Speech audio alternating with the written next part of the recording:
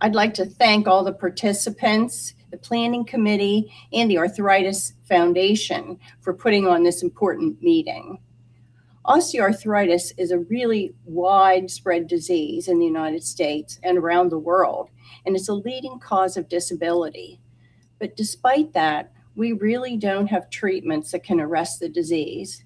We have drug therapies for pain and to decrease inflammation, and there's surgical interventions that help for a while, but often osteoarthritis will continue to progress, and we do not have disease-modifying therapies. So we're very interested in new trials and new ways to evaluate interventions for osteoarthritis. And this meeting today is a direct outgrowth of an ongoing conversation with the Arthritis Foundation and the FDA over ways to move forward in this disease.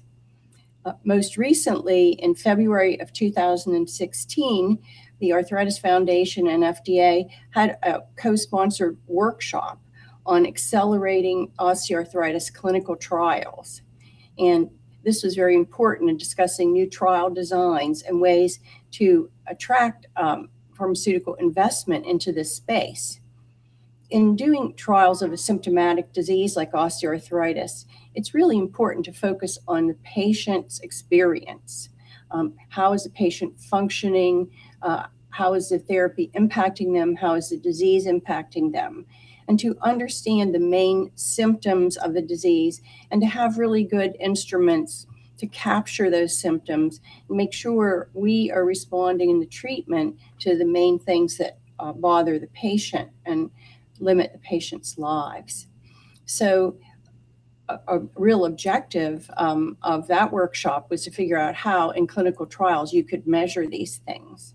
This Arthritis Foundation patient-focused drug development meeting will really give all the parties a chance to hear directly from the patients about their experiences with osteoarthritis. We're really interested in understanding the burden of the disease on patients. And equally, we're interested in understanding the burden of current treatments and how well they're doing in alleviating the symptoms. We'd like to know what symptoms or problems are most important for patients to have ameliorated and what they would expect out of a new therapy and how they would think that should be measured. So understanding the daily lives of patients, their experiences, how the burden of disease affects them in various ways will really help us develop patient-reported outcomes so that we can get a very clear picture in trials of any impact that a new therapy is having, both for good and possibly also the downsides of the therapy, which is also very important to understand. What we've been doing with these patient-focused drug development meetings is getting a report called The Voice of the Patient. And in this case, the voice of the patient would come from the Arthritis Foundation, which is sponsoring the meeting.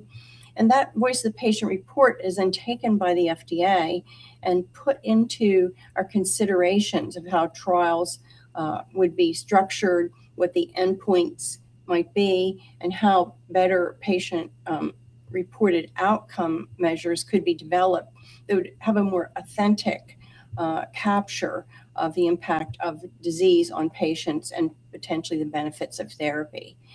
And all of this would then be incorporated in our benefit risk framework that we use in determining whether or not a new therapy should be approved for a disease.